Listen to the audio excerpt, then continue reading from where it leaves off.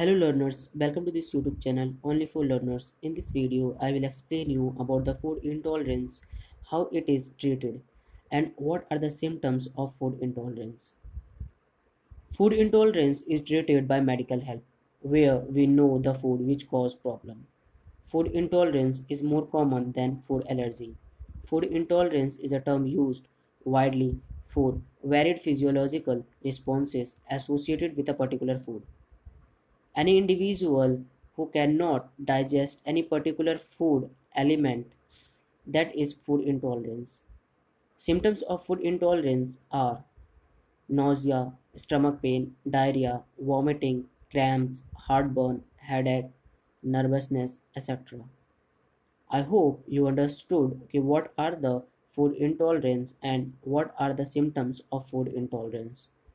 So thank you so much for watching this video till the end.